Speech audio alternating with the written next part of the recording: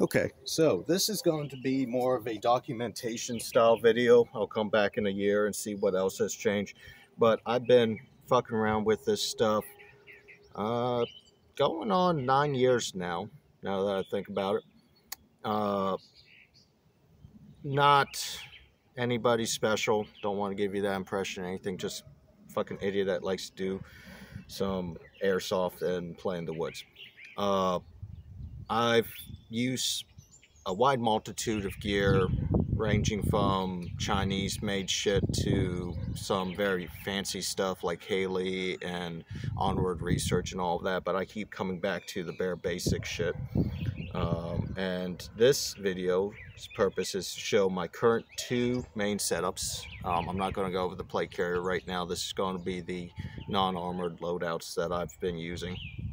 And yeah, and we'll come back in a year and see what's changed and all that. So the first one I'm going to go over is my personal taps. Now, everybody knows what the taps is. It's just a panel. It has 8 pockets, 6 mags, 2 radio.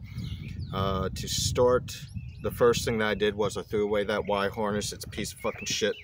And I went and got a H harness to go with it. So to prep it for the H harness, you cut the 2 center straps for the Y harness off.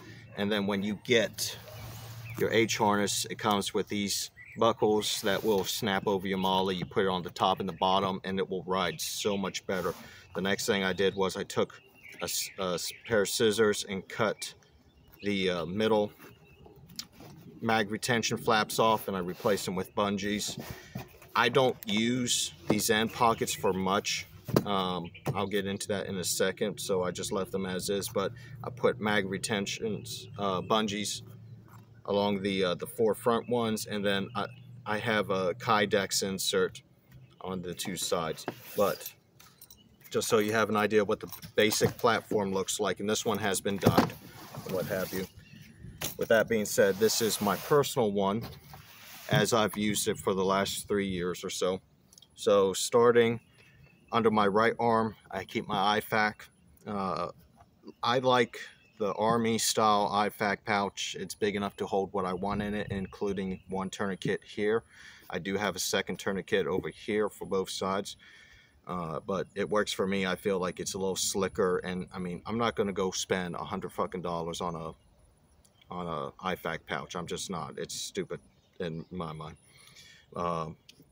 Next to the IFAK, I have a Eagle Industries smoke pouch. This will hold the, this one is empty, but this will hold 2 of the Enola Gay burst smokes, which is currently on my other rig. I'm going to an FDX tomorrow, and I have, obviously, some of these pouches are empty because my stuff's on my other rig, which I'll cover in a minute. But this will hold 2 of the Enola Gay bursts, the little small ones. It will hold 1 of the 18 size ones. It will hold a tag-in smoke perfectly, one of the M18 ones, as well as a number of other ones. That's available on eBay, not that much. I keep a Blue Force gear admin pouch on the front. This holds my notebooks and pens and small stuff like that. Tourniquet. Obviously, this is a current issued OCP one. It completely covers the tourniquet. It's easy to open. You grab that, yank it down, the entire thing falls apart. I don't like my tourniquets being exposed because I don't want them to get dirty and pick up all that shit, or be exposed to sunlight and all that. I keep it clean. I keep it enclosed. I don't like the Marine one because that elastic top wears loose. It comes off. I swapped over to the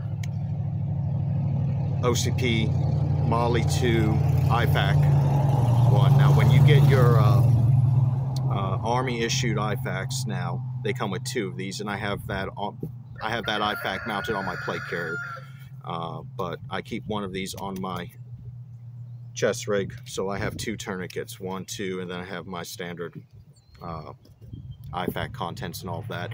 I hate danglers. You're not going to catch me wearing them. They just get in the way and they piss me off. Next to that, I have a Coyote double M4 flapped mag pouch. Now, why do I have that? Since 2020 up until recently, I filled a leadership role heavily. Now I've taken a step back because I don't have time for it anymore. But I filled a leadership role with group that I run with on and offs, and I find myself needing to use a radio a lot, which my personal preference is to put the radio in this mag pouch back here. I feel it fits there better for me.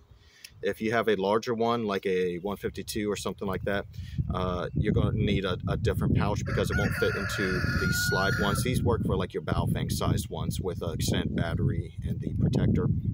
They'll fit in there no problem. But the 152 size ones, you got to put up here in your M4 pouch size. I have an embedder pouch, like a Ranger Green one, works perfectly fine for that. I'll swap that out if need be. If not, I'll take this mag and move it down here and stick a radio up in here, or I'll plus up. Right now I have 6 mags on here. I'll put 2 more in there if I feel the need to add on a little bit more ammo. And then of course I got a 1/4 canteen on my person. This is in addition to my carried water on my pack. And then each of these pouches, I have a mini Bic lighter, water purification tabs, small doodads like that. On the loadout side, or the ammo side, I have 6 standard PMags. I have Kydex in this end one here. I put my Kydex in another pouch somewhere, so I'm just using the standard retention on this far end. I do not like anything in these far pouches. I find it gets under my armpits, uncomfortable. I don't like it, so I don't run anything in there. I keep them flat. On the back side, I have a map of my area. This is 150,000, and then I will choose a 1 in 25 if I'm going to a specific area. I have protractors here. I always, excuse my chickens, I have protractors on this side. I always carry extras because I end up giving one away all the time. And then normally I have a VS17 panel folded up in this pocket. It's currently in my other rig at the moment. So this is my chest rig.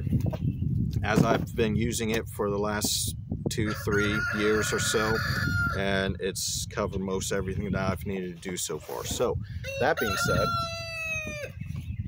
over the last year, I've went to Beltkit. I'm in a very rural area now, and I find Beltkit suits me a lot better, especially being out of a vehicle. I used to do a lot more vehicle stuff whenever I was playing around earlier. Nowadays, not so much. I'm up in the mountains a lot more, so I find this Beltkit works great. And I am a Alice pack fanatic at this point, or derivatives. Like my favorite pack right now is the Crossfire DG3. It sits perfectly above this butt pack, but I'll get into that in a second. So let's lay this out. The basis of this belt is the wait for that truck to go by. The basis of this belt is the Bay Systems padded war belt. It has 4 points of retention, or I'm sorry, 4 points of attachment for an H harness. I'm using a standard Alice style H harness. I don't like Y harnesses. And then I just have tri-glides on the bottom and a little bit of tape, and it works great. Let me get this out the way.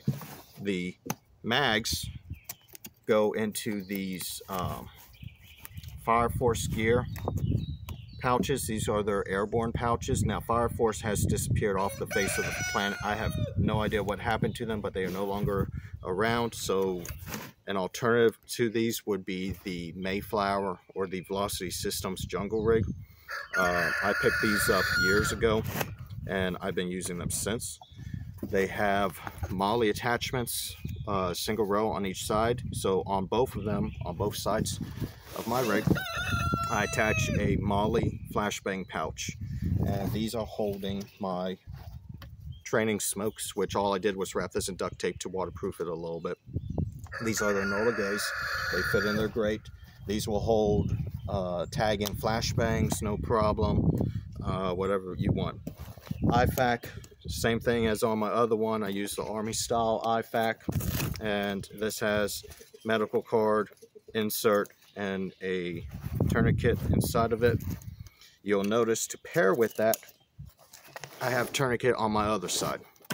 But next to that, I have my USMC issued bayonet, the OKC K-bar style. It works as a field knife. It works as a stabby on the end of your gun. Yes, we're not doing bayonet charges anymore. Does that mean that I don't need to carry one? I don't give a shit, so I'm going to carry one. 2 Nalgene pouches. Again, these are Fire Force. I got them about the same time. These hold the standard 32 quart. Each of these, I have a canteen cup at the bottom, and underneath the canteen cup, I have several packs of aqua tabs for water purification. And then in one of them, I have a Bic lighter in the bottom. I replace these with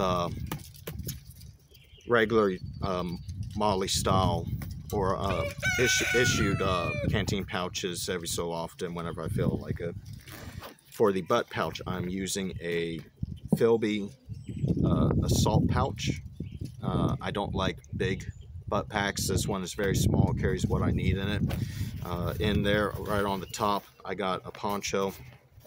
I got a cleaning kit, water filtration, paracord, VS17 panel, spare chore knife. I use this so on small things I don't need to use my big knife for. Normally this is my pocket, but whenever I'm traveling, I keep it in here, and I use my regular everyday knife so I don't lose this. You know, always have spare ferro rod, some food down in the bottom, bug repellent because I live in fucking Alabama now, more paracord, other stuff.